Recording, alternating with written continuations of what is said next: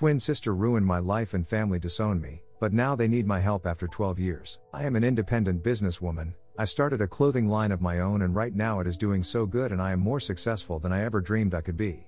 I am 28 and been living alone for 12 years now. My family was quick to kick me out and cut me off at 18. I paid for my college, my living by doing itty-bitty jobs of all kinds.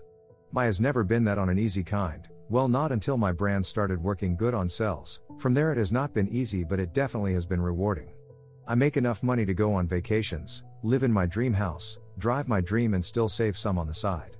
And it is because of this my family is reaching out to me after 12 years. I know it must be it because it cannot be because of their long lost parently love for me came back all of a sudden.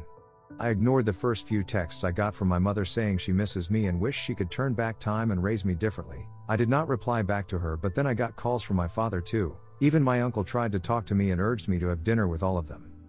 I hate my family, but no, I was not born hating them. They did things that made me hate them. They disowned me because of my twin sister. Carla and I are almost identical. There's very little to differentiate us, but for the most part we look exactly the same, and that is where the similarities end. Her personality is exact opposite of me, and she had always been so competitive of me. Doing all the things I did and stealing of my friends and things. My mother never dressed us in same clothes or colors, she always got us different things to know which one is who, but Carla always took what was mine. She had been mean and did things then blamed them on me. I hated her, but I was more mature, so I told myself that as long as I can ignore it I can handle it, but she just could not stop making my life hell. In the senior year prom I had my boyfriend as my date. Nick and I had been dating throughout the senior year and I was a little in love with him. Everyone knew that I was serious with him, and because it is something I loved, Carla of course wanted to take it from me too. The night of the senior prom was supposed to be our first time we were going all the way that night. I had been a virgin and I was finally sure enough about him to give that away. I had everything planned. We had been waiting for it for weeks and I was just so damn excited. But my jealous sister had to ruin it too. So on the night of the prom she spiked my drink and got me blackout drunk. She got an identical dress as mine from the store saying that we were twins and wanted to dress the same, and then she went home with Nick and slept with him.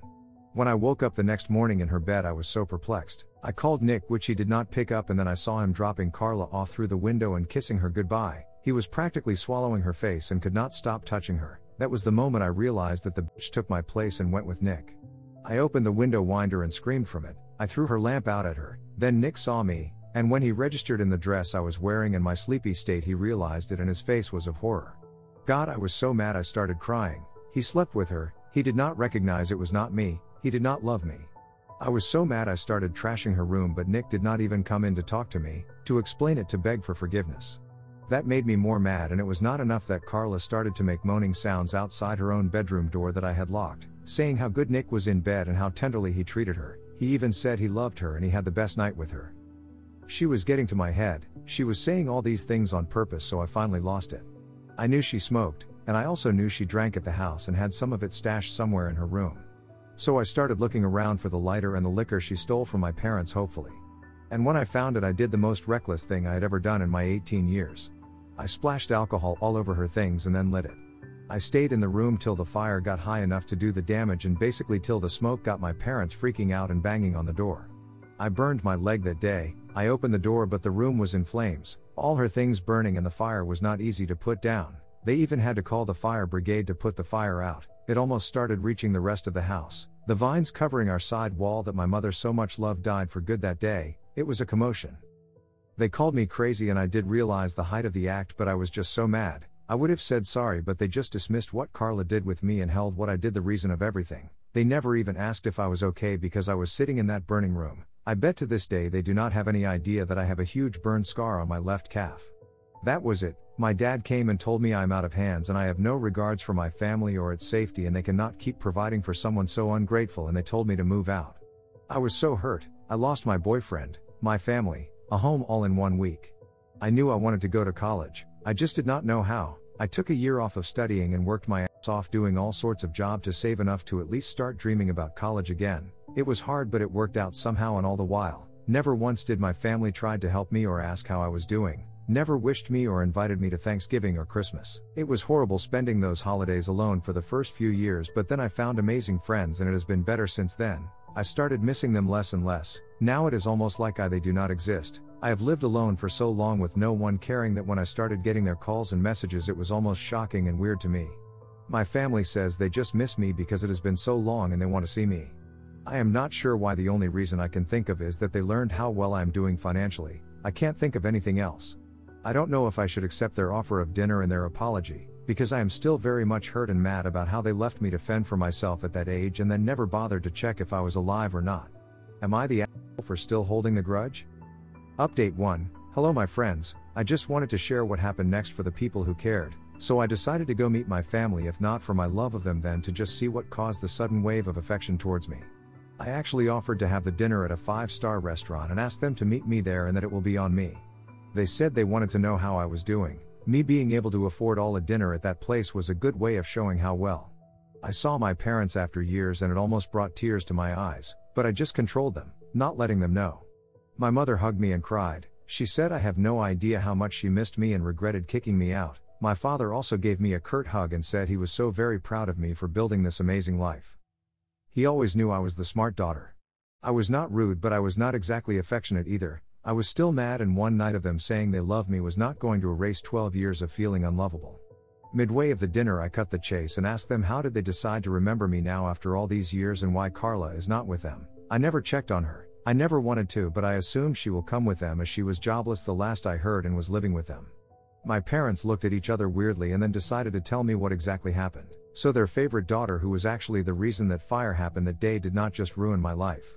My dad said she just got worse with time, that she did not finish college and just dropped out in second year and then just started spending money.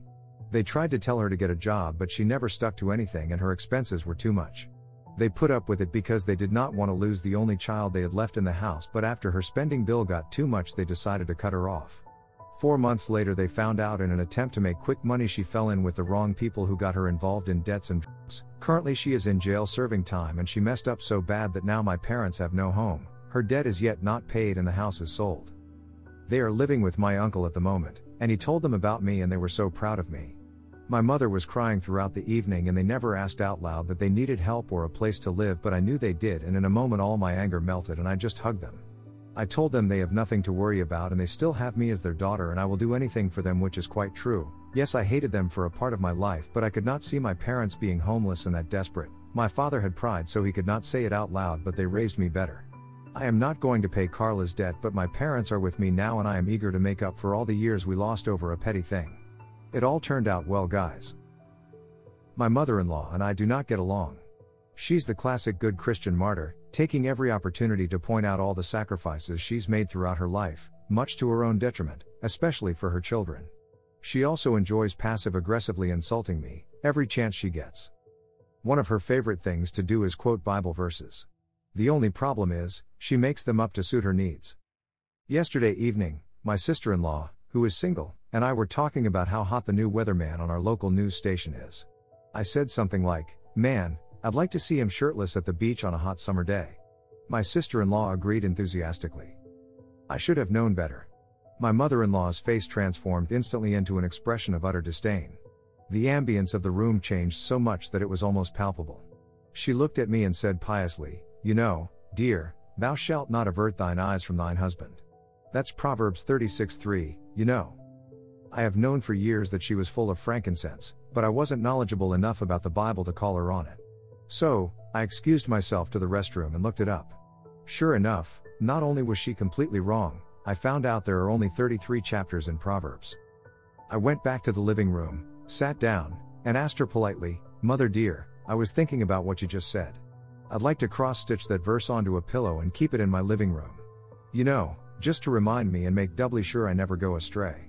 Could you quote it again, along with the chapter and verse?" Just then, she busted out her second round of theatrics, feigning a heart attack. Along with the Bible verses, this is one of her staples. As usual, everyone rushed to her side. By the time she recovered, everyone had forgotten about it, just as she planned. I decided to drop it. When we got home, my husband crucified me. He said he knew what I was doing, and that I had intentionally upset her. He insisted that I was the cause of her heart incident and that it could have killed her. He said that since she was getting older, I should just suck it up and put up with her behavior. Am I the a-hole for calling her out as a false prophet? If she had died, would she have come back to haunt me 3 days later? Backstory: I am 10 years older than my younger sister and have a house about 2 hours from my parents' house where she lives. My sister often stays with me on the weekends because I live a few minutes from a large recreational lake. This is fine, as long as she is quiet and allows me to sleep as I work 5 a.m. to 5 p.m. shifts all weekend. My sister is very courteous, and I enjoy having her over. However, my sister has been bringing her new friend with her. They drive separately because the friend leaves for summer school on Sunday nights, and my sister is on summer break and often stays until Monday afternoon so we can spend more time together because I work weekends. This friend has been nothing but trouble. She is very loud, obnoxious, and annoying. She often wakes me several times during the night laughing loudly, going in and out of the house and slamming the door, using the microwave/oven timer, etc. I have nicely told her to please keep the noise down, and she always says that she is trying to be quiet but forgets sometimes that I'm there. The major issue is that the friend continues to park directly behind me in my driveway where I cannot back out to go to work in the mornings. I go to bed around 8 p.m. on Fridays, and the friend usually arrives at my house later than that, so I can't catch it as it happens. I always have to find her keys in the morning to move the car myself, or if I can't find them, wake her to move her car. This has almost made me late for work every Saturday for the past 5 weeks. I remind her the next day when I get home to please not park behind me because there is plenty of street parking, but it never fails for her to be behind me the next Saturday when I leave for work. This week was the last straw. I set up a traffic cone behind my car last night to remind her to not park behind me. When I woke up this morning, I saw that she had moved the cone and parked behind me even though the space behind my sister was empty and there was plenty of street parking in front of my house. I was extremely angry, as this was at least the 5th week I'd told her to not park behind me. I called a tow truck and had her car towed. While I was at work, I got an angry text from the friend asking about her car. I explained to her that I'd had it towed and that she was not to block me intentionally again, or she was no longer welcome in my house. My sister and her friend both think I'm the a-hole, but I feel that after so many reminders, my actions were justified. Am I the a-hole? Update: my sister has apologized to me. She was unaware of the times I had to move her friend's car and only knew about the 2x I had to wake her friend to find her keys and move the car. The friend did not tell her I was moving her car in the mornings. I tried not to start drama between the two of them by calling the friend out in front of my sister, so she truly did not know how I felt. She and I have agreed that the friend is not to come back over, and I doubt she and the friend will remain friends for much longer. Thanks for the clarification that I was not the a-hole.